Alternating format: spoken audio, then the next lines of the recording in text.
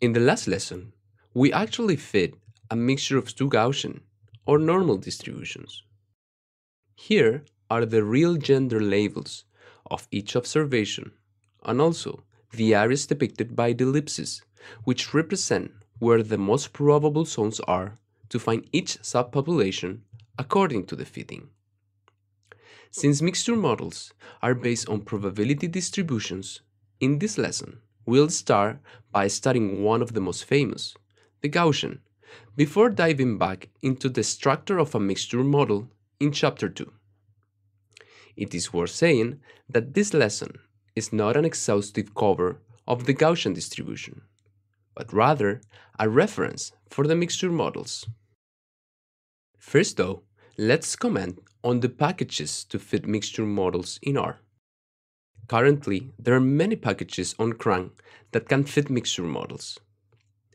The most popular ones are Mixtools, which is a great library, but the Poisson distribution is not implemented so far, and we'll need it later in the course. BaseMix uses Bayesian inference, which is outside of the scope of this course. EAMP cluster is really easy to implement, but only works with Gaussian distributions. FlexMix is the one you will learn because not only have plenty of probability distributions being implemented, but it also gives you the possibility of going deeper with mixture models if you choose.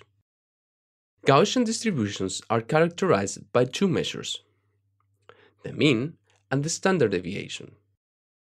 The mean represents the central point where the values tend to fall, and the standard deviation is the measure that determines the degree to which the values differ from the mean. A low standard deviation indicates that the values tend to be close to the mean, while a high standard deviation indicates that the values are spread out. The range formed by 4 standard deviations centered on the mean covers approximately 99% of the probable values. To understand mixture models, we can start simulating the random variables involved to picture what we'll try to model. We begin by sampling from a univariate Gaussian distribution using the function rnorm. This function takes the number of samples we want, the mean, and the SD, which refers to the standard deviation. In this example, we generate 100 values from a Gaussian distribution with a mean of 10 and a standard deviation of 5. Using the function head, we can see the first 6 values from our sample. Usually, when we collect data, we don't know the mean and the standard deviation in advance, so we need to estimate these parameters. To estimate the mean, we simply take the sample mean of the observations. For this data, the mean estimation gives us 10.36, very close to the real value of 10. To estimate the standard deviation, we start by subtracting the estimated mean to each observation, then we square these quantities and take the mean. Finally, we square root this quantity.